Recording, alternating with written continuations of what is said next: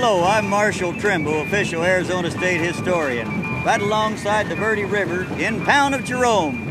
It became a ghost town for a while. Then a man named Maynard Keenan in the mid-1990s came out to the wickedest city in the West, and there he met up with Eric Golomsky. By golly, they started growing grapes.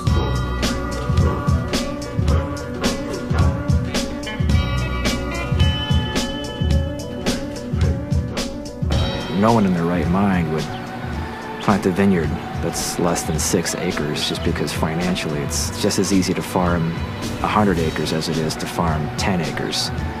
So to farm a half an acre is just kind of silly.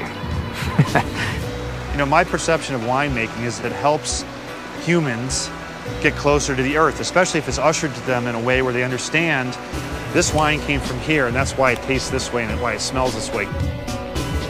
The more we appreciate something, the more apt we are to preserve it, protect it, and interact with it in a more positive way.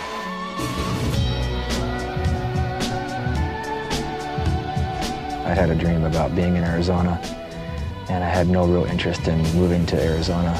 Just, of course, the first criticism that people have, isn't it a desert, isn't it full of cactuses and, cement? And the answer is not necessarily up here. And I fell in love with it right away, and it didn't take long for me to start having visions of grapes on these slopes. Arizona's my home, and my wines are an expression of a place that I call home. Today we're bottling Caduceus Premier Passau. This was the first wine Maynard ever conceived here with me at Bay Spring Cellars.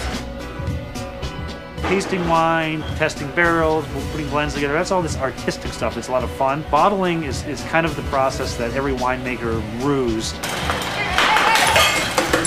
We want to welcome Maynard James Keenan and Eric Golomsky, founders of the Arizona Stronghold Vineyards, here today. When you guys are picking the grapes, what exactly are you looking for? It's like writing a song. You just want to let the sounds happen in a room and go with it. Whatever Arizona on this particular spot on the globe wants to offer up for flavors, that's what we're going to do. We let the grape speak for itself.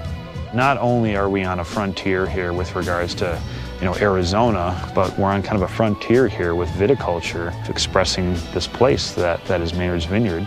The location is special. The vineyard itself is special. It's worth taking the risk, basically.